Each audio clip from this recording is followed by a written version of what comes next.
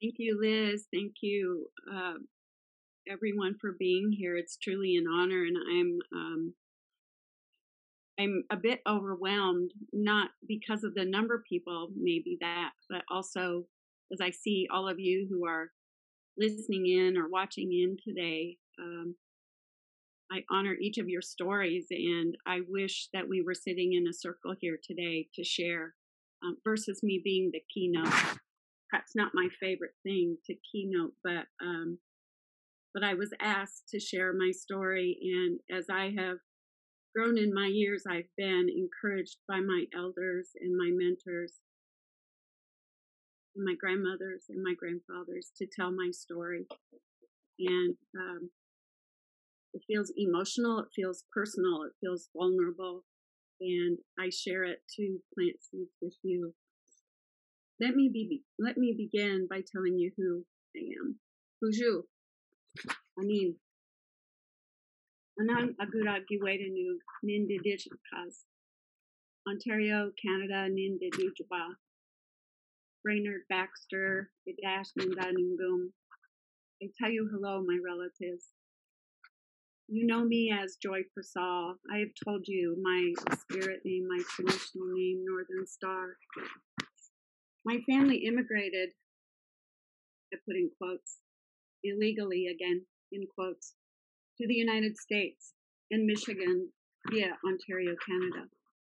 I currently reside on Dakota Anishinaabe Metis territory south of what is now known as the towns of Brainerd, Baxter, Minnesota.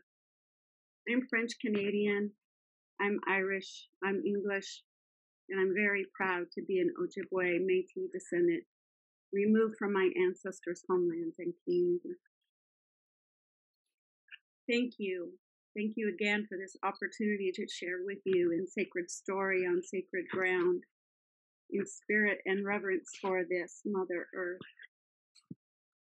There's going to be some photos showing part of the time that I speak, and I hope that you will enjoy them for what they are. They're photos I have taken or were taken of me in a couple cases that tell you a little bit of the visual story of my life, some places I've lived, and I'll tell you about that as we go along. Some of the things that I have grown, some of the things that I have found on my journey. And I hope you will enjoy them in the spirit of regrowth, of regeneration, of sustainability, and in my purpose, planting seeds. So I ask you now to imagine, let's imagine sitting together here in a circle on logs, on blankets, on the grass, on the edge of the riverbank, in the garden, passing our time, listening to the earth, listening to each other, listening to the eagles, listening to the birds, listening to all that I do not know their names or their sounds. Some of the stories of my lived experience of seeking alignment with spirit and peace, and planting the seeds of regeneration, of living into sharing this love of spirit becoming human in each of us, and seeding reverence for her, this earth. We, the collective, are in process of transformation. What we do is important, and how we do this, the collective together, how we do this is critical. It was the seeds of my ancestors, of my grandparents, the love for humankind that gave me life and communicated to me that I was loved beyond measure. From the beginning, from the seedling start, it has emboldened me and energized me to honor this earth. And again on this day, this Earth Day, every day with intentionality. In that spirit of reverence, I'd like you to consider where you sit today, what is within your reach. As you sit in your room or in your yard, on this Zoom, what can you hold in your hands? What sits in your lap? What are your feet touching? What can your hands touch? What can your eyes or ears rest upon that remind you of the unique nature of this earth? If you're sighted, please close your eyes and remember. Feel deeply within your body what is your relationship to this, to those around you, this earth. What has she provided you? What connects you to her? Your soul work. I shared tomatoes with my daughter some years ago. And as she learned to regenerate food for her family, she put 30 seeds in a pot. 30 seeds look like a chia pet of tomatoes. So we talked about how to encourage one or two to grow, and she had to let some fall away. And out of that, then she grew a beautiful, huge heirloom tomato plant that generated for her dozens out of one seed. We don't need 30 seeds. 30 seeds is powerful, but if we have one, what can we provide? For me, regeneration and reclaiming and renewing, it's the passing on of seeds and stories and lessons of hope. Grapes. Planted one grape plant in my backyard in Robbinsdale when I lived there. 2 years later, this is some of the harvest. 30 little jugs of grape juice that we've spent a year enjoying. From my ancestors and my grandparents to my grandchildren, which I call my heartberries, I seed hope.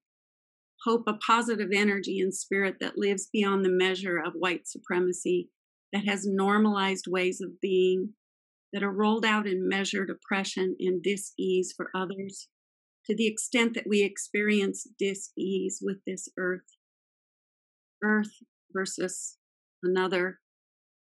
It's an integral part of life, in fact, the life giver and the future of all living beings, four-legged, winged ones.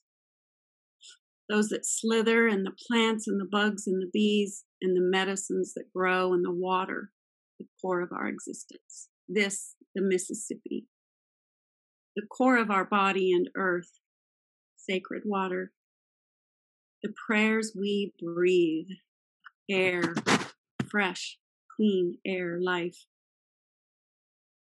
I read a quote by E.B. White that has hung with me for years. It is my purpose. I get up every morning determined to both change the world and have one hell of a good time. And sometimes this makes planning my day difficult. I've held a childhood vision, a dream of growing foods and sharing them and living near water.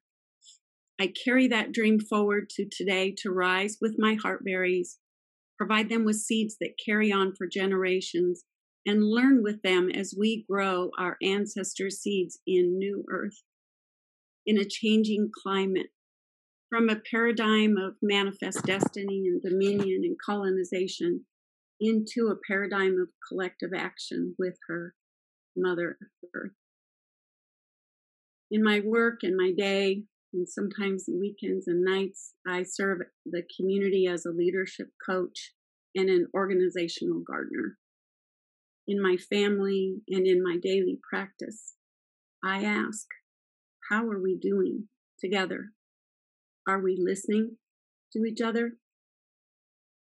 My husband and I recently moved out of the city to acreage on the Mississippi River, with the acreage of prairie out front where horses have trod.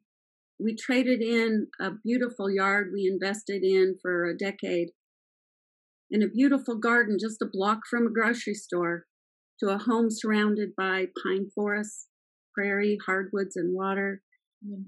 And this morning, 2 eagles flew by our house up and down the river fishing. We've seen swans and ducks and cranes and river otters and porcupines and raccoons and chipmunks and squirrels and pigeons and woodpeckers, and so many sounds of birds I do not know. I need your help. Sometimes we hear tractors and cars and trucks, civilization. Sometimes we hear blasts from Fort Ripley across the road, and dogs barking in the distance. We're reminded in the quiet to listen for the familiar and the new sounds. We're reminded in the midst of the noise to listen to the complexity of all the sounds and sort through what is important.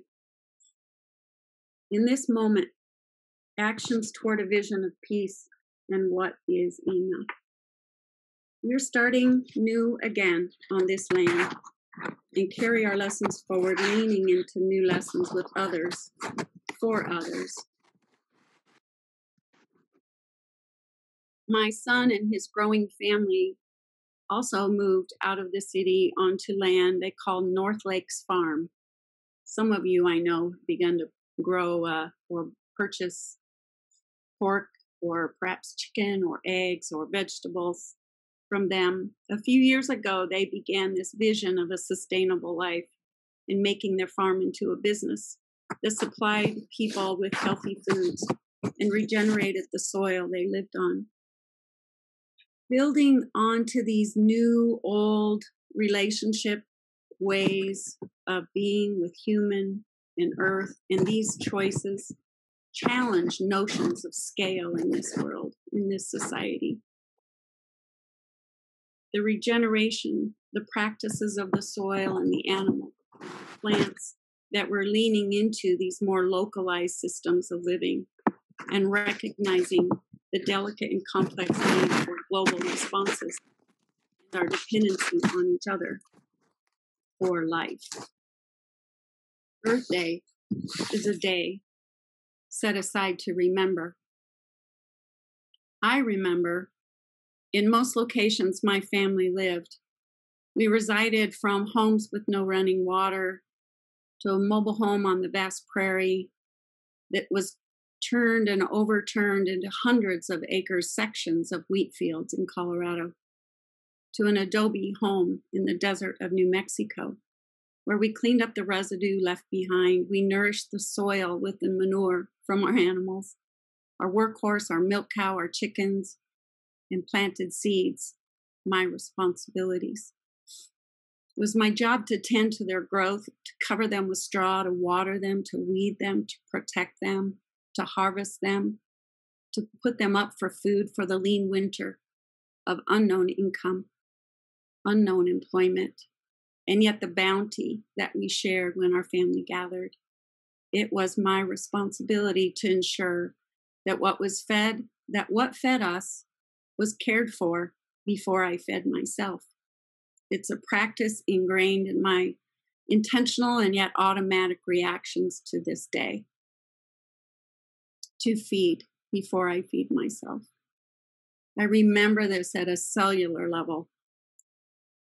I ask, what do you remember at a cellular level, at your heart, at your soul level, about your relationship to the earth and what she can sustain as a gift for you?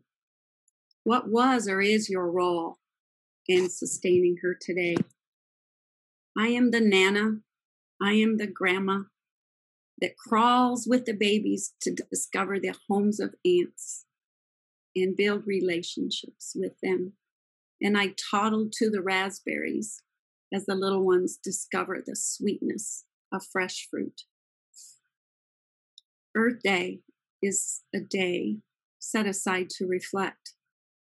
As I wake up each day at this new location on Earth, I feel invited by the call of the birds to listen and learn who they are and why they are and where they come from and where they go and how they live.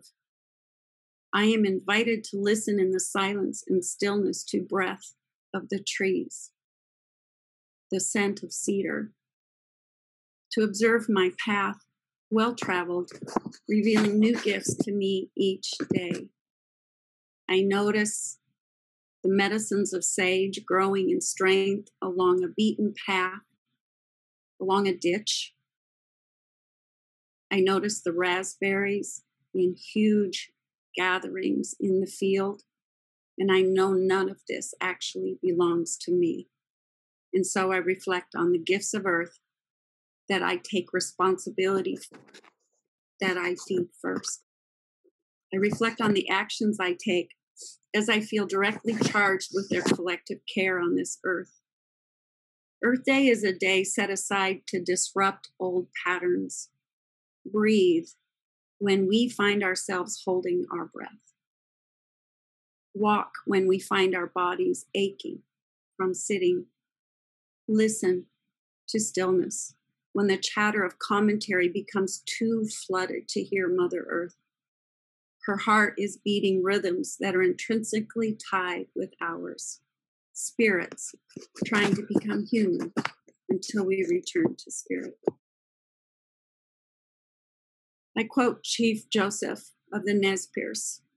We live, we die, and like the grass and trees, renew ourselves from the soft earth of the grave. Stones crumble and decay, faiths grow old and they are forgotten, but new beliefs are born. The faith of the villages is dust now, but it will grow again, like the trees. I've left some of my belief systems behind, some of those that I was raised in, and I hold firmly onto others, and I'm forming new belief systems. It was a disruption. It's still a disruption. It has become a challenge and a beautiful spirit-filled discovery, and often a rediscovery of my ancestors' purpose for me and my purpose and strength of spirit. As I focus on planting seeds and that will sustain our life, I found it necessary to examine these belief systems and my practices, my automatics, and allow them to be disrupted and challenged in order to grow. I've experienced the effect of herbicides and mercury poisoning and depletion of the soil, of birth defects and death of livestock and plants we intended to eat in lean times. I've experienced the loss of family to cancers and death, an illness of unknown or unclaimed cause. As in many aspects of my desire to survive and thrive as a family and in community, I made a plan and it disrupted a lot of norms. And yet this disruption is also under my control. And what behaviors are, what my behaviors and my attitude is toward earth, peace, reconciliation, and justice for the mother, this earth, who serves us all, who is giving her all as we continue to extract. Plans back to my childhood have been anchored in a dream of giving back, to form a home where we can gather as community, as family, in reverence for this gift of earth, where we will celebrate by planting an orchard to bear fruit for our heartberries, children's children's children, where we will relearn how to heal ourselves in the earth, where we will relearn to tend to mother together, so we can be in reciprocity with each other. I've disrupted a lot of patterns in my lifetime. I'm curious, what patterns have you disrupted? And what patterns are you rebuilding? What can you disrupt and renew today, this Earth Day? I started a temperature blanket. Some of you may know it's crochet. You can do it on a lot of things. It was to begin a ritual in this new space of marking every day and the temperature that we have every day, so that I'm increasingly mindful of the climate we live in and how it changes, and can carry that story forward to those who aren't there in that belief system yet. It's a gentle way for me to disrupt in my own family sometimes, the act of creating. This new ritual has connected my fingers to cotton, to a fabric of the earth, It creates a ritual for me to slow down and to listen and to observe. What are your rituals to disrupt that slow you down so you can create the new? Earth Day is a day set aside to listen.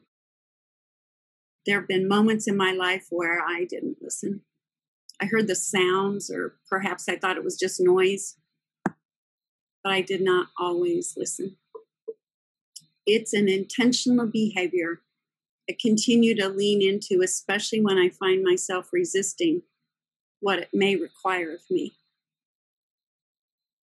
I find myself resisting what it may require of me. It requires I shift the use of my time, reprioritizing learning and curiosity and discovery and release and renewal and rest and trying with renewed attention again tomorrow. Earth Day is a day set aside to remember, reflect, disrupt old patterns, listen, and begin new behaviors with new intentions. And as you honor this day, I hope you will join me in this intentional act of finding ways to regenerate each day going forward, to sustain this work of going forward, to sustain this work of the Minnesota Power Interfaith Light, to offer this time to the earth, to feed her as you feed the organization, as you feed those you are committed to share your resources and honor the resources that you come from.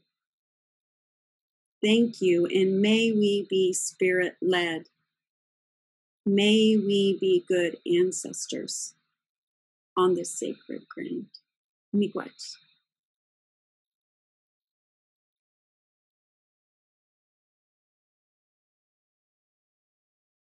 Joy, thank you so much.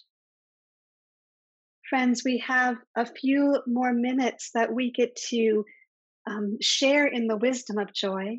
And so this is an invitation that if you have a question that you would like to ask, we have some time here for a few short questions. You're welcome to add them in the chat. We did get one beautiful question from Phil, if you might be so moved to been your most joyful disruption. What has been my most joyful disruption? Yeah. Oh my goodness.